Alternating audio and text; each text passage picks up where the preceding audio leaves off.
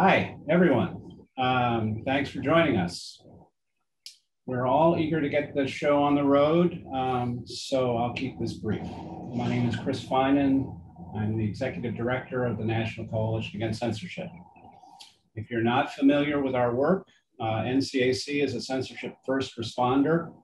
We intervene directly in censorship cases, particularly those involving students and artists.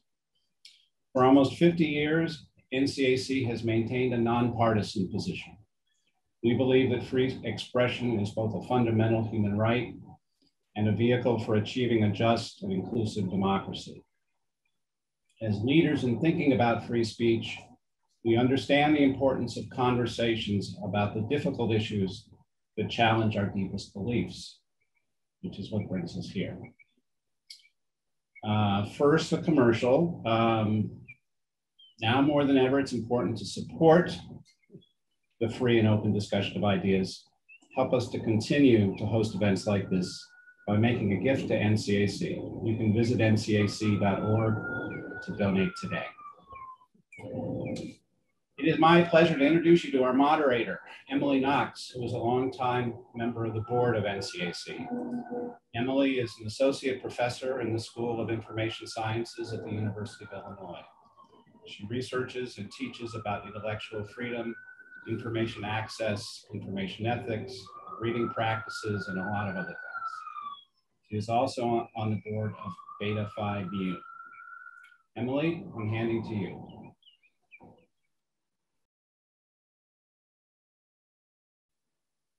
Okay, well, thank you, Chris, and thanks to NCAC for hosting this extremely timely conversation. There's been quite a bit of media coverage lately over the perception that liberals are abandoning free speech, that instead of the traditional position that free speech enables social progress, people are now pitting free speech and social justice on opposing sides of cultural debate. Of course, nothing is quite that simple or binary. Today, we're going to take a look at whether we've gone too far in protecting free speech, whether in 2021, a staunch defense of the principle of free expression is still the cornerstone of democracy we always thought it was. I'm joined by Martin Garbus and Randall Kennedy. Martin Garbus is a litigator with decades of experience in First Amendment cases. He has taught at Yale Law School and Columbia Law School. His clients have included Lenny Bruce, Spike Lee, Penguin Books, and America's longest jailed journalist, Josh Wolf. He has argued before the Supreme Court, as well as courts across the US in over 100 cases. And this is only the briefest possible summary of his experience. Randall Kennedy is the Michael R. Klein Professor at Harvard Law School. He served as a law clerk for Supreme Court Justice Thurgood Marshall and received the Robert F. Kennedy Book Award for his book, Race, Crime, and the Law. He's also written widely on the use and history of the N-word. He also serves with me on the NCAC Board of Directors. Thank you both for joining us today. There's a lot to cover, but let's start here. Have we gone too far in protecting free speech? Well, my response to that is an emphatic no, we have not gone too far in protecting freedom of speech. And indeed, in my view, it's hard to imagine going too far. The enemies of free expression are so omnipresent that, frankly, I don't think that people who are champions of free speech need to worry actually a whole lot about, inhibiting themselves. The world will put limits on freedom of expression, and it does, and we see it day by day by day. I mean, just read the newspapers. From the right, you have this campaign to chill teaching, chill expression, sort of the new boogeyman, critical race theory. Anything having to do with people who were championing racial justice are being viewed as as indoctrinators, as enemies of American patriotism. And so there are all sorts of moves afoot to chill the air on that front. On the left end of things, you have a whole series. Every week there's some teacher who is being disciplined, sometimes even being fired, at every level, from high school on up to colleges, for merely quoting texts, or merely quoting, using the N-word is being viewed as a fireable offense, just quoting. And so again, we have people who are champions of freedom of expression have a lot of work to do. They have adversaries on every side. And so, in my view, no, we have not gone too far. To the contrary, we haven't gone far enough. And so I'll stop there. I don't want to filibuster. Martin, what do you think? Let me express my concerns. I don't know that I wind up differently, but I think that I grew up, I represented Nazis, I represented racists, I represented some of the worst people, Shockley, Nobel Prize winner. I think that we all were brought up on the idea of American exceptionalism, the whole idea of free speech, our Constitution being so different than any other place in the world. And we grew up to believe the same exceptionalism led us, many of us, or many people, to think that racial problems ended when the Civil War ended. And I think that we are now at a different time. And I think this different time requires certain kind of consideration. I think that free speech is in the service of democracy. It's in the service of having voters informed. I had a wonderful conversation, I'll drop a name, with Andrei Sakharov in Russia many years ago, when he talked about free speech and creativity, which allowed America to make advances in science that the Russians could not make. And he talked about the way the Manhattan Project developed. What I see now in the country is a country where a substantial portion, maybe a majority, is anti-democratic. I see, what I see now in the country, it's hard to say I see it for the first time, but I see what I see now. And I see that you may well have a Trump House in the next election. You may have a Trump Senate in the next election. We have just seen the extent these last few days of the Trump involvement in the Department of Justice, things that were inconceivable to us. We also now live not in the days of Holmes and Brandeis, when we talked about the marketplace of ideas and that good speech will outweigh bad speech. I don't believe that to be true. I think that the concepts on which we believe, many of the concepts on which we thought free speech rested on, are no longer accurate. So I don't know how you deal with, let's say, somebody in Ohio giving a speech, whether it be on a rally or something else, or on a site, that triggers murder or mayhem in South Africa or in India. So the world in which we live in today, it seems to me, is a very different world, or potentially a different world. I remember Zhou Enlai's expression, or he has a meeting with Kissinger back in 1970 in China. And Kissinger says to Zhou Enlai, what do you think of the French Revolution, the effect of the French Revolution? And Zhou Enlai says it's too early to tell. I think that we are at a transitional point in the country. And I'm not clear, I will no longer represent the kinds of people I represented in the past.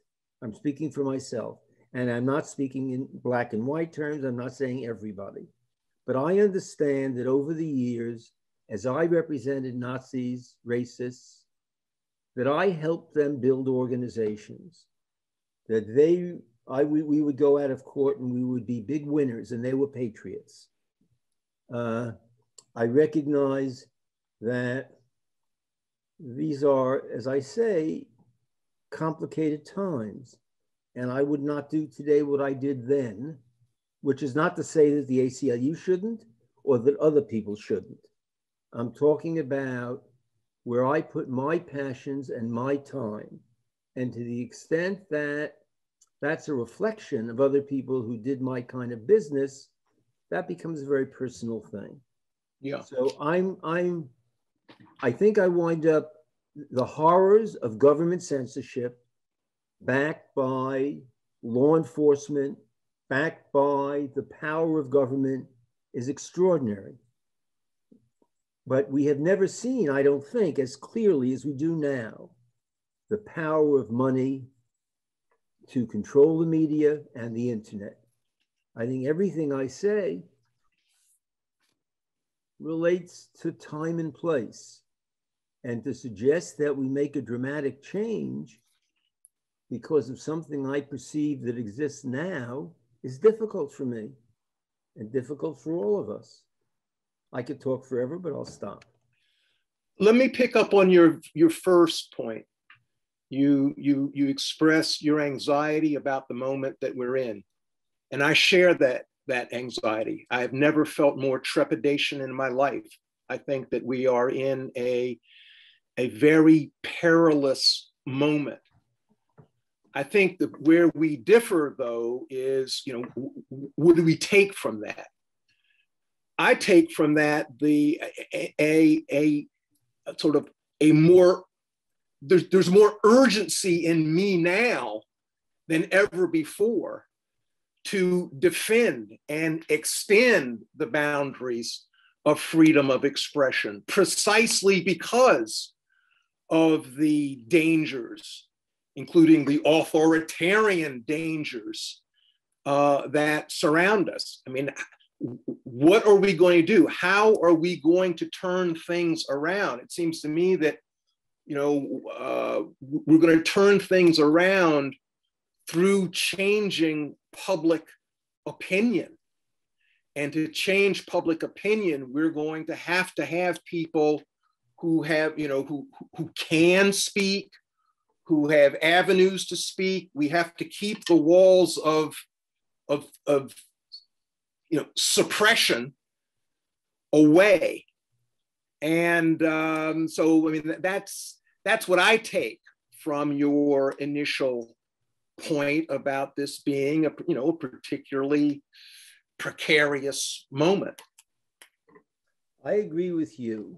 I can think of nothing worse than governmental censorship, the power of governmental censorship, backed up by law enforcement, locking up people who speak badly. We all lived through, I lived through the McCarthy period. I was very young.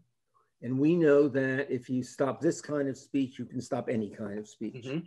So that we know that Nadine's book, for example, which talks about give hate speech more room. And I'm sympathetic to what you say. I'm not sure, frankly. I mean, I have believed all my life in the religion of the First Amendment. I practiced in the Warren Court. I had First Amendment, it was my case, we struck down criminal libel laws, other things.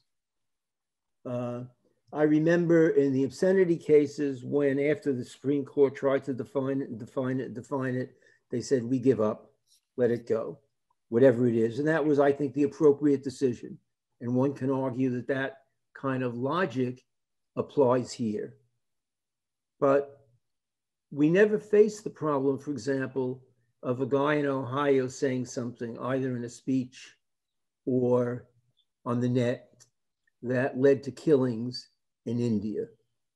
I don't know how you deal with that. I don't think that you mentioned Nadine Strawson and her book on hate speech. And I think it's a wonderful book. And one of the things that's really, as far as I'm concerned, so powerful is when she's very pragmatic. She says, okay, let's take a look around the world and let's take a look at other places that actually do regulate so-called hate speech. How are they faring? Is it the case that putting limits on so-called hate speech actually diminishes the anti-Semites, diminishes the racists? She showed over and over and again where it just as a pragmatic calculation, no, it made martyrs of these people. It didn't stop the killings. So I think we have to be, pragmatic about this. And I want to say just two things, picking up again from your last comment. One, you talked about, McCarthyism. Think about these laws that are being passed. Again, seems like every week with,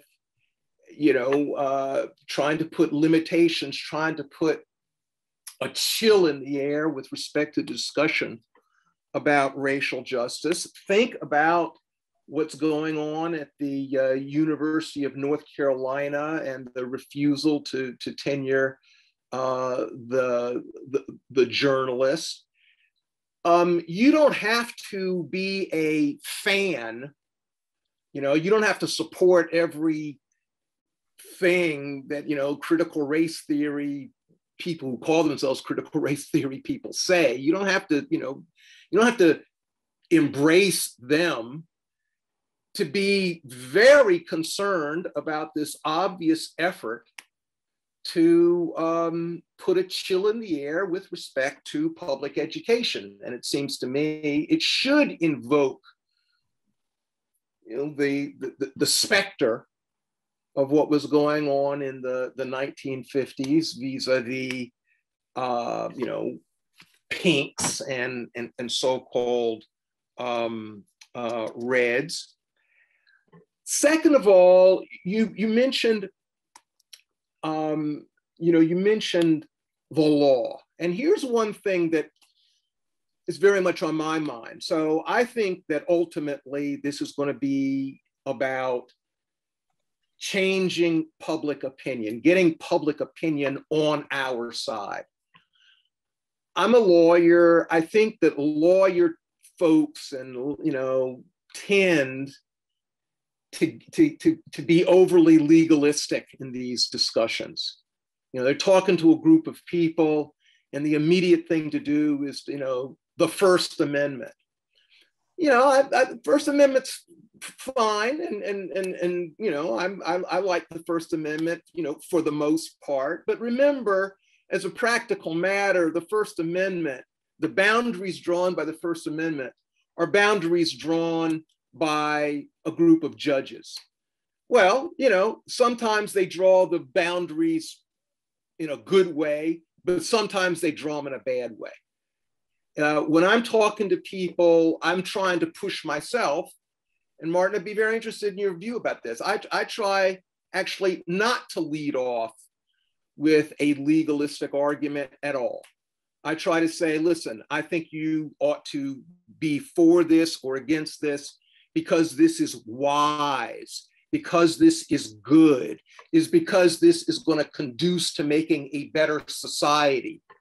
Now, later in the discussion, we can talk about where the Supreme Court's First Amendment jurisprudence is. But I don't actually think that where the Supreme Court's First Amendment jurisprudence is, I don't think that should be the leadoff hitter. I think that policy, I think that what's wise, what's good for the society. And last, and is an illustration of that, the law is not going to be our savior with respect, for instance, to this whole issue of regulating curricula in primary and secondary schools. The law is not going to be very helpful to freedom of speech people there. Why? Because as a general matter, a tremendous deference is given to localities in controlling public education. It's viewed as perfectly proper, perfectly good for the public schools to inculcate patriotism as local authorities see fit. Well, you know, against that backdrop, I don't think the law is going to be very helpful to us with what's going on now. I think what's going to be helpful to us is getting the hearts and minds of the American public. And that is where it seems to me we should focus our attention and develop our argumentative chops. I agree with you. I think the law plays a very small role. But as I look upon the country, and I don't want to go into Weimar analogies and all that stuff. As I look at the country now, and I look at democratic principles, issues like voting rights, issues like racial matters, I look upon these things as the cornerstone of a democracy. It's we tend to think it's the First Amendment, or some people, therefore it's the most important of all the amendments. One could argue, as they do in other countries, a right to life, a right not to be sick. There are other rights of great substance. But when I look at the very strong possibility that, and I'm not blaming speech for it, but rather it is a country now on the cusp, and it may never occur. And I don't want to be, yelling fire, to use a strange analogy. But you may have a majority of the country, you may have a president that does not believe in democratic principles. The First Amendment is a key to democratic principles. And I can see that those democratic principles, I believe, may be more in voting rights, more in equal justice. It's a hard discussion than in the abstract beauty of free speech. We didn't really have free speech, as you know, fundamentally in America until the middle of the last century. Ellis Coase has written a wonderful book called The Short Life and Death of the First Amendment, talking about really what a short period of time we have had it. And then the Warren Court gave us what they gave us. And then since then, you've had all these other courts pretty much cutting so many things back. So to me, I'm concerned with democratic principles. And I say, how do you best foster democratic principles? And I'm concerned. I think that we never had situations in the world that we had before. We never had the kind of money and power now that really determines speech so much. Plus, as I say, the far-reaching effect. So I don't have an answer. I don't say, stop doing this. But I think it's a different, one has to look at it differently. I don't know that I wind up any place different than where you are. I know for myself and my own passions, I would rather not put my time defending the Nazis, the Shockleys, etc. I think that I, as a lawyer with a certain degree of skills, if I have a commitment to certain democratic principles, I should be doing something else. And I'm just speaking for myself. Yeah, there's always going to be the difficulty. So there was that interesting piece, in the New York Times a couple of days ago about the American Civil Liberties Union. There's always going to be the in a sense, the question of how one allocates one's resources. You only have, there are only 24 hours in a day. You only have a certain amount of work time. There's only a certain amount of money. There's only a certain amount of, energy that you can spend. And so you've got to make you've got to make difficult decisions about where you allocate your energies. And, those are going to be difficult decisions. And there's always going to be the problem of weighing. There's always going to be the problem of different important commitments, sometimes creating friction. Not everything is going to run down the track, straight ahead. But I repeat that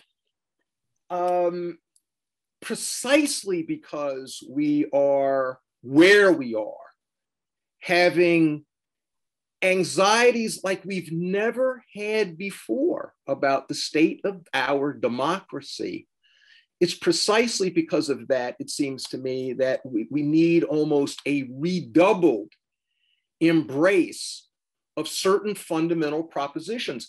I encounter this in my, in class. So I'm on a campus. I teach at Harvard Law School. I bump into students, and you mentioned your own career and the struggles you had as a lawyer in the 1960s. One of the difficulties with a lot of young people, the 1960s, they thought that that's when the dinosaur roamed.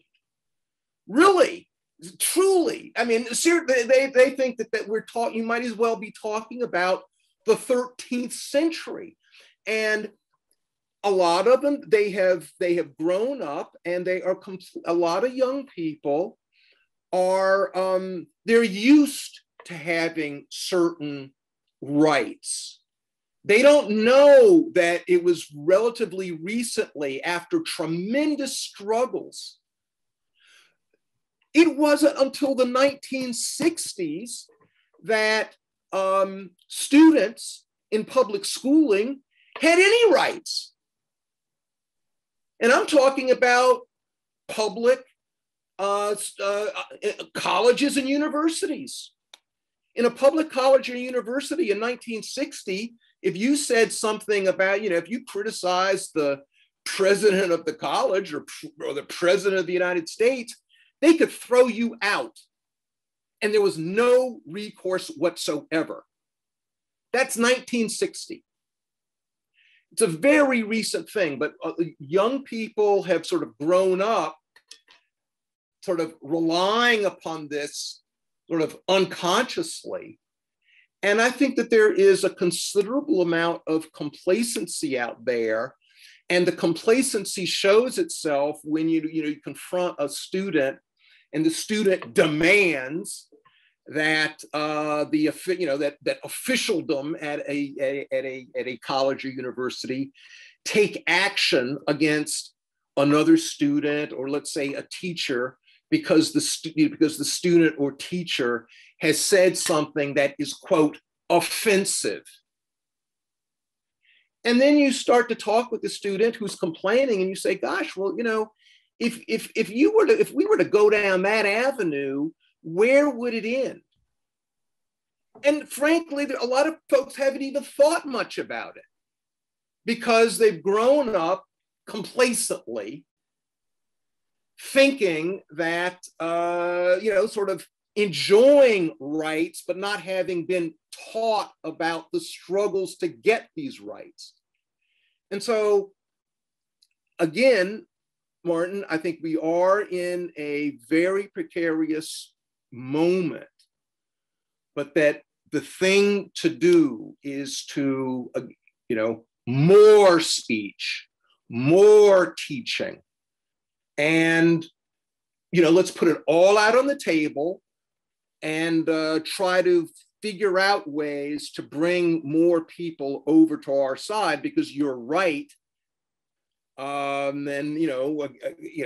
started off by saying it's hard to imagine going too far. It started off by talking about the enemies of freedom of expression. Not only do we have to worry about the enemies of freedom of expression, but we also have to worry about the, sort of the indifferent bystanders. In fact, that might be an even at least as big a problem.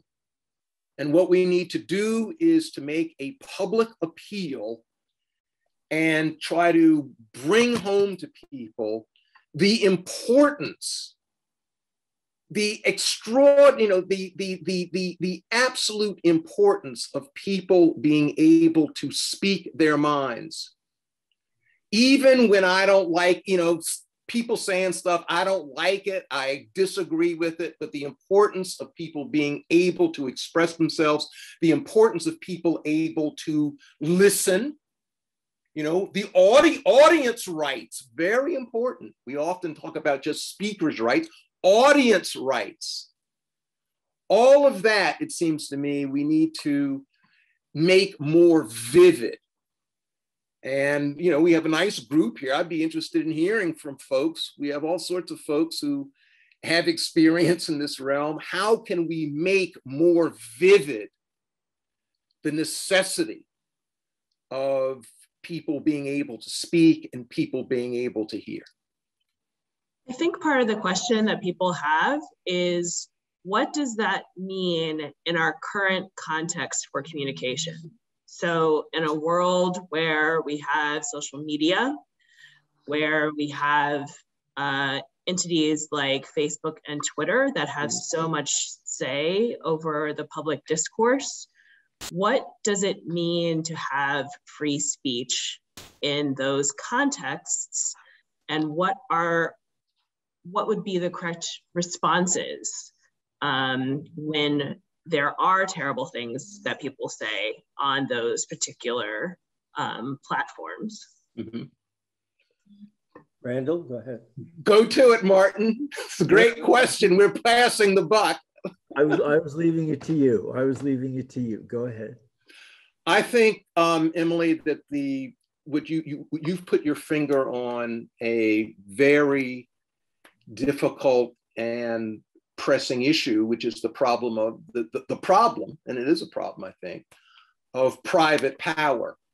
You know, again, in my socialization,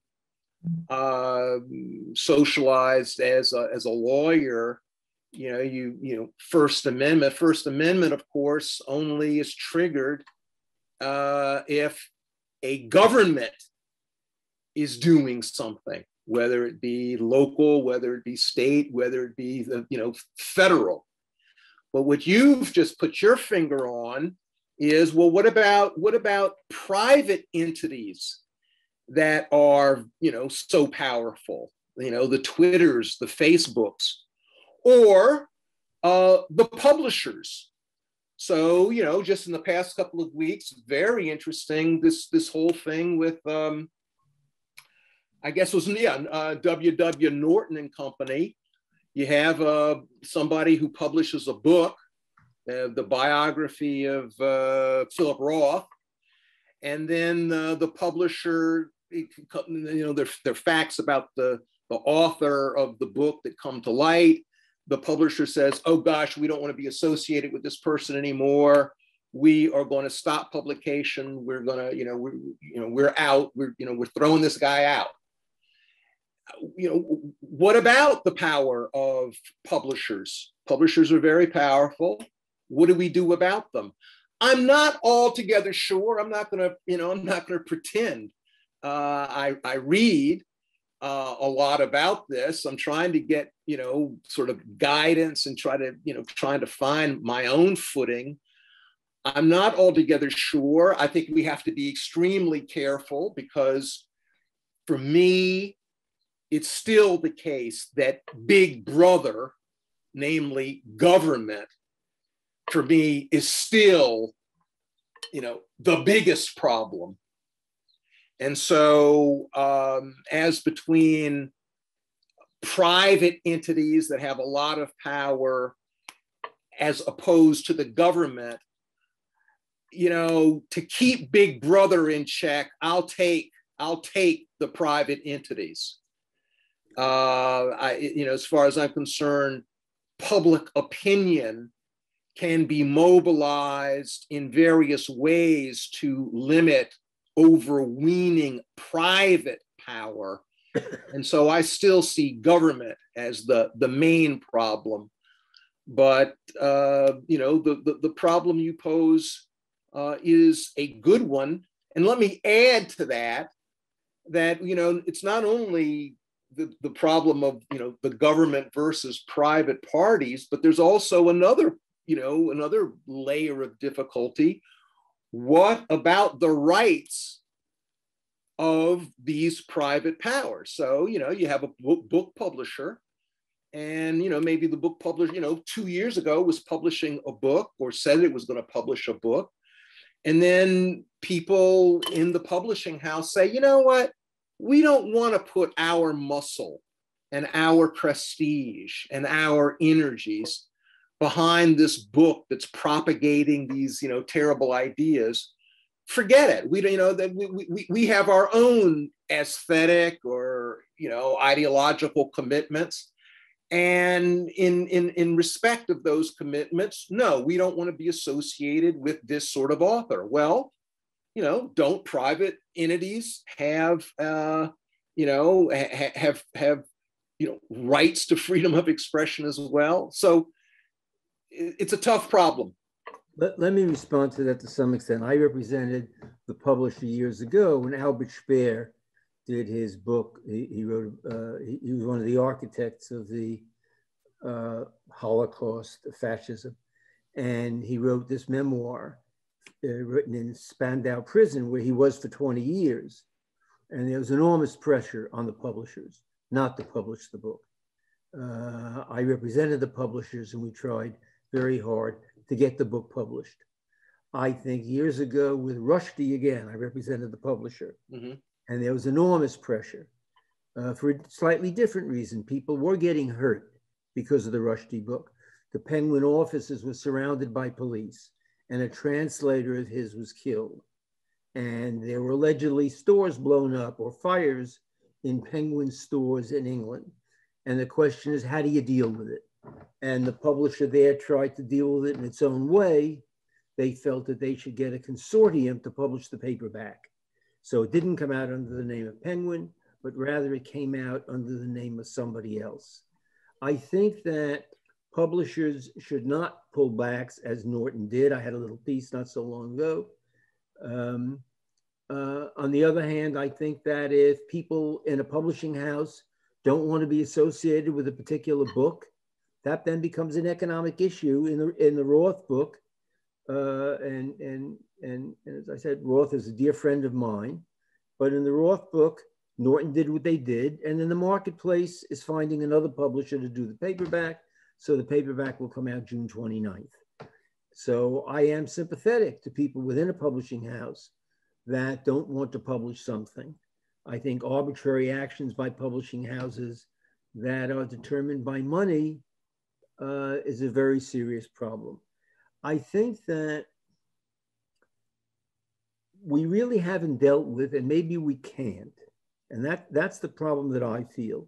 You and I both agree that government suppression is awful, that the vast sum of money and power comes from the government, plus the fact that they have criminal enforcement, DOJ, et cetera, to prosecute, as they did during the McCarthy period, and as they did when you had this battle over obscenity cases.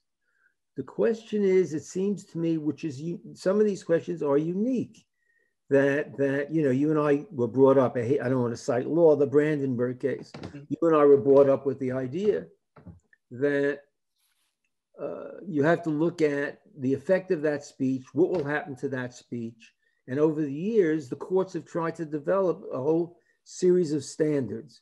But what are the standards now? I'm not saying I have an answer. What are the standards now when we know that a website in the middle of the country we can protect its speech, but it then could lead to something horrible overseas, or something in Ohio can lead to something horrible in Florida. I think that's a new reality. Does that reality change all of our views? I think also, we talk about First Amendment rights, and you and I, at least I was brought up, the First Amendment is the First Amendment because it's first. It hasn't always been that way. And to me, voting rights might be first. To me, equal justice might be first. And I don't have an easy way of dealing with it. I just don't. I don't have an easy way of dealing with it either, but you brought up these nightmarish scenarios, and we've seen nightmarish scenarios. I mean, Charlie Hebdo, for goodness sakes. Yes. That they are there, and because we live, because of changes in technology, that's right. Communications is much quicker, much, it's everywhere. We do live in a different world, but there are certain ideas, it seems to me, that or certain tenets that are long-standing and that we should recall. And one is, we ought not give in to the intimidation. I mean, we simply, if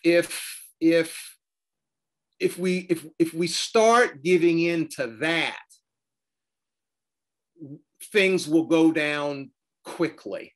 Can I just interrupt, which I haven't done? Yeah, go ahead. No, please do. You say giving in to intimidation, and I agree 100%. Again, we've learned that from the McCarthy period. Once you give them an inch, they'll take a mile. But then there's reality. And it seems to me the reality in this country today, it's not another country. We don't have to write articles about how it looks like this country or that country. But in this country today, what does all this, not does all this, but what are our true values? Mm-hmm. And as I said, to me, if I have a distinction to make between voting rights and speech, if that's the issue, and it doesn't have to be, but if you see it that way, or if I have to make a distinction between, let's call it equal justice, or the right to life, or the right to a guaranteed minimum income, how do I feel about those values as compared to the very profound commitment you and I and so many others have to the First Amendment? I think that you are, are there tensions? Yes, there are sometimes tensions. You have, in a society, large society, complicated society, there's lots of different missions going on at the same time. There's various commitments at the same time. Sometimes there's going to be tensions. Sometimes there's going to be contradictions. But generally speaking, you've raised the question of, sort of social justice a number of times in your remarks. Generally speaking, in American history, the forces of freedom of expression and the forces of social justice, whether we're talking about racial social justice, whether it's gender, whether it's sexual orientation, generally speaking, those camps have marched in the same direction. And I think there's a reason for that. And I think nowadays, sometimes there's that overall, I don't know, sort of community of aspiration, that there is an overall community of aspiration there, I don't think is being appreciated enough. You mentioned Brandenburg. So there's the case, Ohio case, a Ku Klux Klansman is prosecuted under a state law because the state criminalized, advocating the overthrow of the government or something, and he's prosecuted. And the Supreme Court of the United States invalidates the conviction, saying that in order to prosecute somebody under, you've got to show not only that they were just advocating the overthrow of the government, but it had to be with immediate, there had to be incitement, there had to be a probability of action. Just mere, advocacy in and of itself, that's protected by the First Amendment. Here's one of the difficulties that we face. In some law schools in the United States today, right as we speak, there are teachers who have to be very careful in their teaching of Brandenburg, because the subject of the prosecution, when he made his speech, used language which is quoted by the jurist that decided the case. But if a teacher quotes the language, there will be some students who complain and say, this is traumatizing me. And there will be authorities who will then lean on or maybe even punish the teacher. Now, frankly, for me, I think this is easy. This should be easy. This should not even be should not even sort of be in the discussion because it's so easy. But unfortunately, it's out there, and this is the sort of thing that we need to address very strongly. And we need to say to students and teachers and frankly anybody else, listen, in order to come to grips with reality, the realities we face, we have to be open, and we have to be candid, and we have to be unafraid of the truth. Even ugly truths, even ugliness, we have to be unafraid. And we have to be willing to allow for freedom of expression, freedom of listening, freedom of teaching. That's, it seems to me, where we are. And it seems to me my last few sentences are the message that we all need to be putting out there. Emily? So I think the question is, Randall said that at one point it was seen that freedom of expression and social justice were moving in the same direction. What has happened where those perceptions do not seem to be moving in the same direction? When I teach my students, I will say quite plainly that many of them believe that hate speech should be illegal. I often push on this by saying things like, how do you define hate speech? Mm-hmm. Who will be defining hate speech? Do you trust our current Supreme Court to make those definitions? But they are very focused on the issues of harm and who is hurt by free speech and what sort of ideas are just circulating in general and what the basic outcomes are from hate speech. So I think the question is really, there's not really a question, it's more, well, what comes next? Mm-hmm. So if it seems that what we are doing right now is not necessarily the best thing for everyone, for the country to be more equitable, what sort of regime should we be looking at? What sort of policies should we be looking at?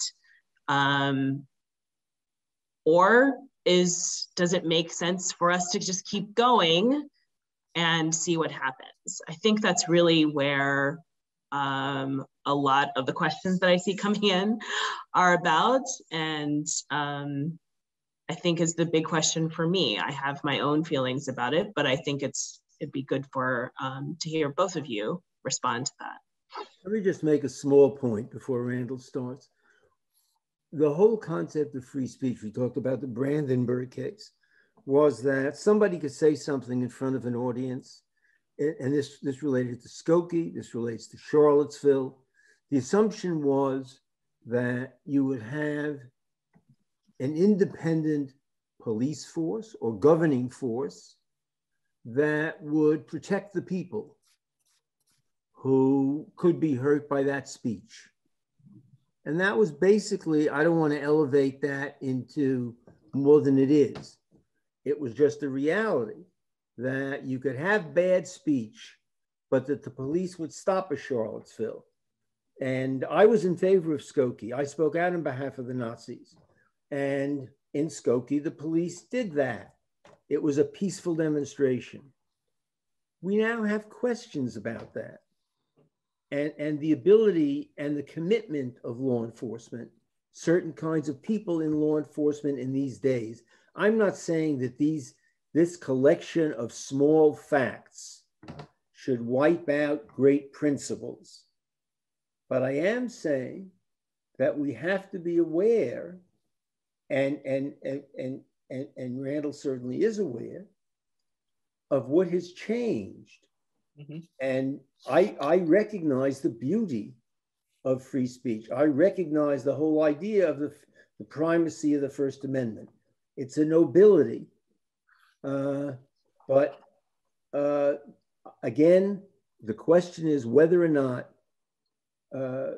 given where we are today, requires not so much the suppression of free speech, but let's say control about money influencing the media, the way that the media, through either newspaper buying, which they own, the large monies owning newspaper houses, or the large monies determining what goes on the internet based on how many people you sell to buy your product.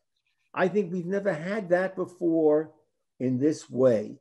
Now you can argue otherwise. You can say, well, look back, et cetera, et cetera. It hasn't changed. I think it's changed. And I think the fact that, I don't want to repeat myself, that you have a large disenchantment with democracy in the United States. And all that concerns me. Yeah. I'm not saying throw out the baby with the bathwater, but I'm saying we have to do something more. I don't know what the more is. Your comment about the police seems to me to be a really excellent comment that shows the freedom of expression is dependent upon lots of things. It's dependent upon an overall environment. Freedom of expression, for instance, we depend on just basic knowledge.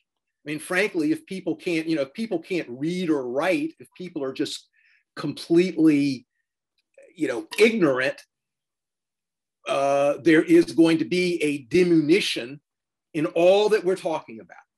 We depend upon certain things that we often don't think about. Police protection. There's been a lot of talk about the police. There've been, people, for instance, who, talked about, abolish the police and, defund the police and such. But, take a look at what you just said. That's right. One of the things that actually we depend upon is we depend upon police protection. So if some, person wants to go to the public park and with a chair and stand on the chair and make a speech in favor of some proposition, and then people are gathering around and, muttering and saying, gosh, we wish this guy would shut up. What do? We depend on the police to protect the speaker. We don't think about the police in that way very often, but actually frankly, we ought to. And to the degree that police do not protect the speaker, we should be concerned, and we should, demand that the police suitably protect the speaker. So, freedom of expression, freedom of learning, freedom of listening is dependent upon a whole bunch of things, some of which we, take for granted and don't think about enough. Emily, I want to go back to your scenario, because I thought it was an excellent scenario. What do we do? In my view, with the student asks, it seems to me, or you ask some really good questions. I think a wonderful class could be generated from the questions that you put in the mouth of the student. And you answered them, and you made them questions. And it seems to me that we are in good shape so long as we can create an environment that allows the posing of the questions and that allows an answering of the questions in a pluralistic system. So hate speech, people, what is that actually? What's hate speech to you? What's hate speech to you? What's hate speech to you? Randall, Just suppose somebody says that such and such is hate speech, but actually that's not hate speech as far as you're concerned. Actually, you embrace that speech. How do we tell what's hate speech, what's not? That Randall, Randall, let me rudely interrupt you for a second. So I have said, and that let's say the anti-democratic forces at this moment, and we realize that's not an uncomplicated word, and what we mean by it. All right, let's say X%. Let's assume that you have a change in politics and you soon have what I would call anti-democratic forces. Let's say people who want to get rid of voting rights, get rid of other things.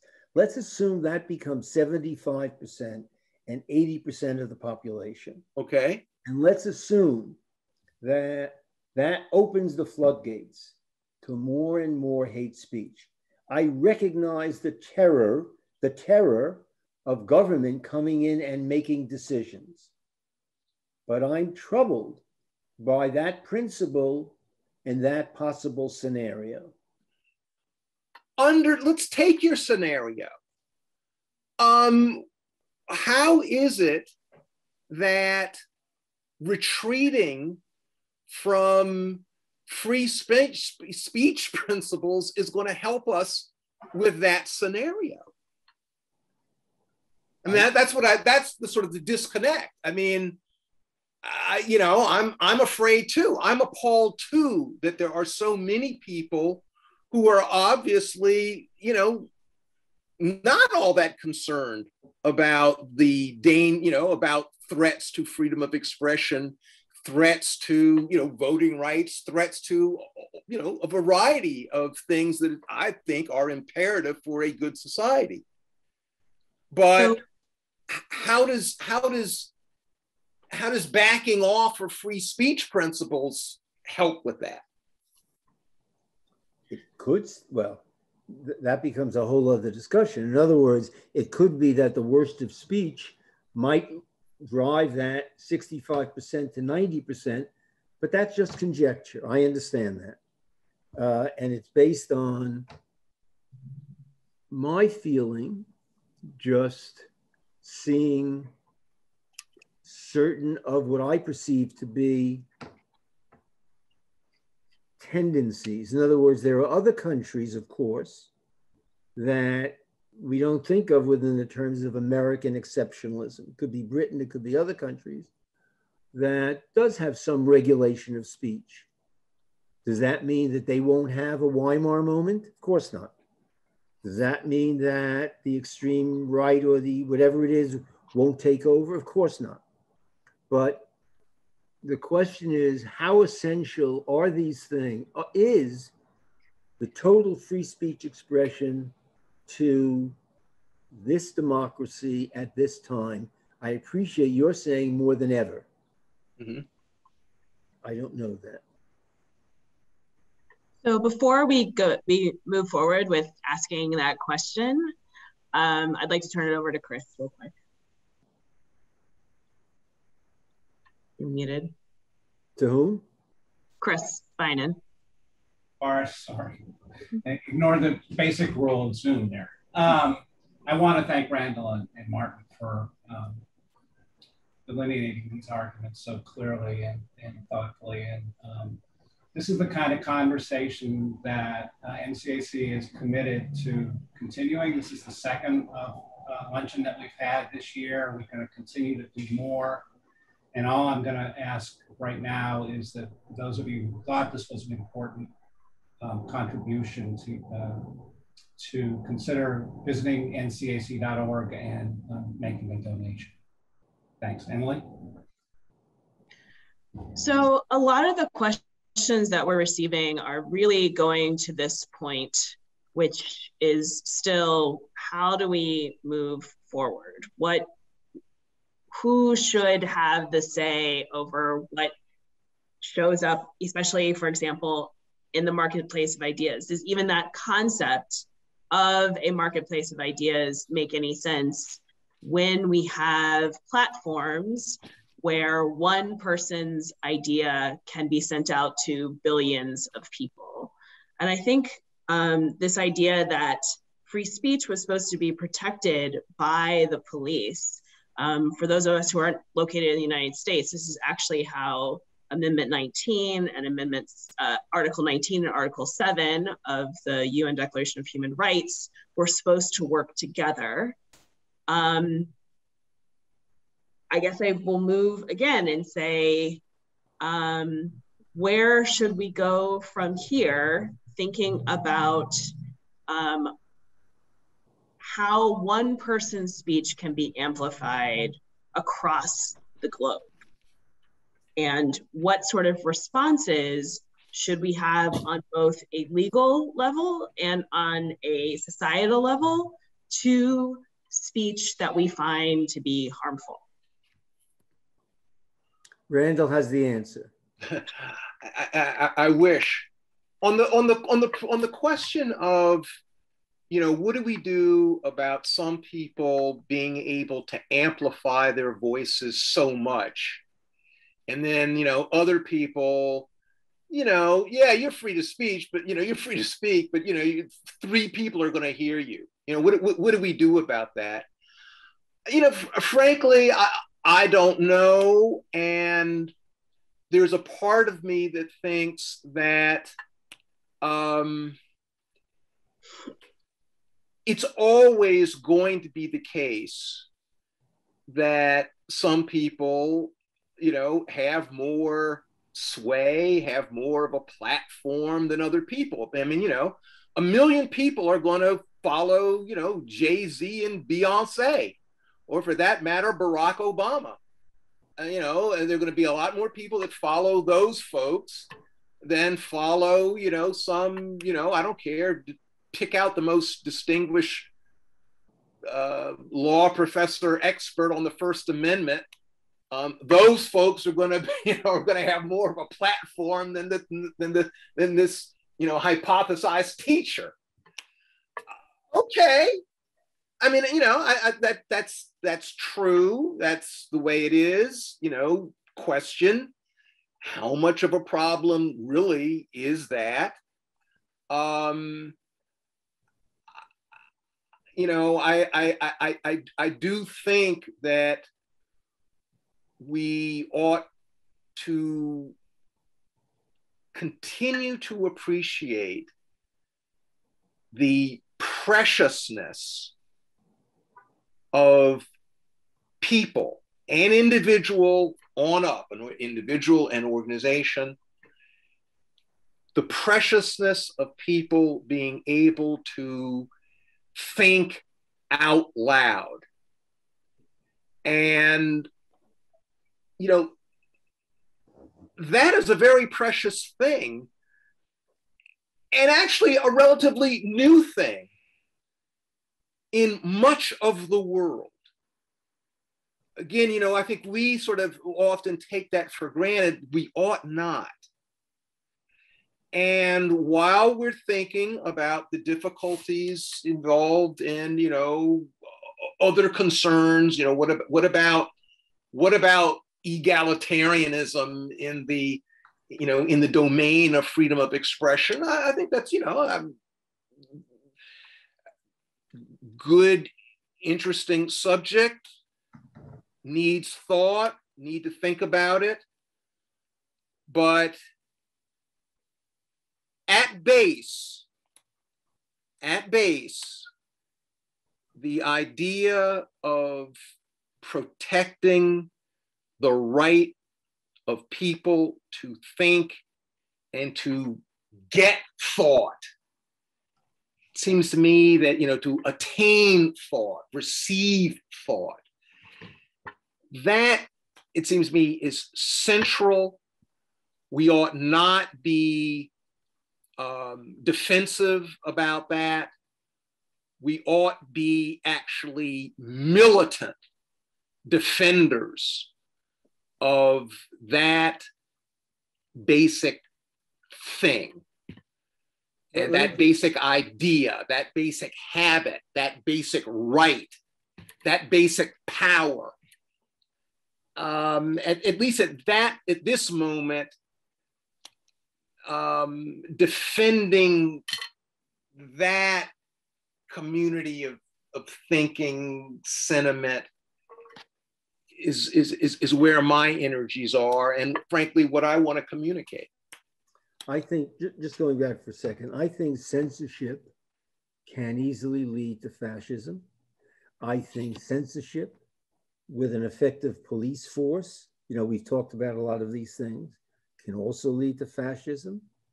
I also think that the ability to spread lies and the ability to hurt people is at a different point in our culture now.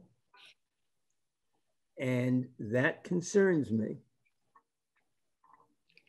And it seems to me to say that all the principles that Randall and I have spent our lives believing in and agreeing on, the question is, how do we facilitate those principles better than we do today? And that's a very complicated thing, because once you try to stop lies, you're stopping speech. And I recognize that balance. Well, once you try to stop, couple things. One, we ought never forget that, are there boundaries? I'm not saying that they're not, yeah, there are boundaries. Sure, there are boundaries. It's against the law, and it is properly against the law for someone to go up to another person and, threaten to kill them. There's a variety of ways in which what we might view, what we properly view as speech is, bounded. We have libel laws. So there are various ways in which certain speech acts are put beyond the pale, and I'm okay with that. I think, though, that what generated this, what generated a call for, this discussion, and I think what's sort of agitating people is a feeling that, or at least, agitating some folks, is a feeling that we're not being, that people like me are not being attentive enough to a sense by other folks of feeling hurt, that people like me are not being attentive enough to people who feel that, groups with which they are affiliated are being defamed. I was reading yesterday, for purposes of a completely different project, I was reading James Foreman's Black Manifesto. He unveiled this in 1969.